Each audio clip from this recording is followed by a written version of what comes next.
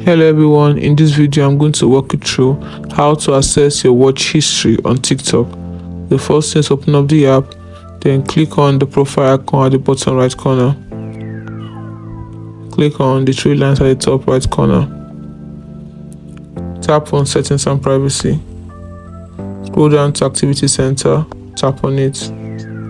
Then scroll down to watch history, tap on it. And you can see your watch history. Then you can tap on filter by date to choose the date. You can choose the date. You can choose date range, last month, last week, yesterday, all the dates, and then you click on apply. And that is how to access watch history on TikTok on iPhone. Hope you found this video helpful.